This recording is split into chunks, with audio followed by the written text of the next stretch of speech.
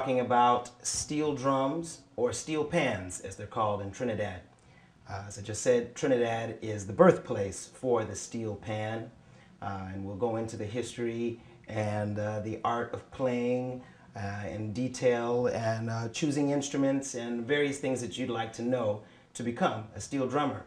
I myself have been playing steel pans for 25 years or something like that. Been playing music, drums and percussion forever, for as long as I can remember. And fell in love with the sound of the steel pan, and found some Trinidadians and a guy from New York that took me under their wings, and I've been playing ever since then, playing, recording, teaching, and loving it ever since. We'll talk a little bit more about the history and how this beautiful instrument was created on the island of Trinidad.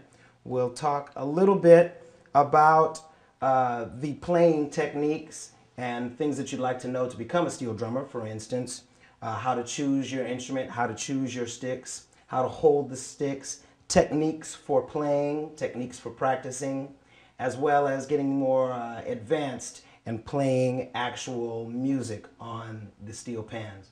My name is Alan Leitner, as I said, and I play with the group Pan Ramage and the Rhythm Roots All-Stars, among many others. I've been playing steel pans for 20 or 25 years. I've been playing music all my life. Fell in love with the sound of the steel pan, and found some people that would help me and take me under their wings and show me the art form. And I've been playing and teaching and enjoying this beautiful art form ever since.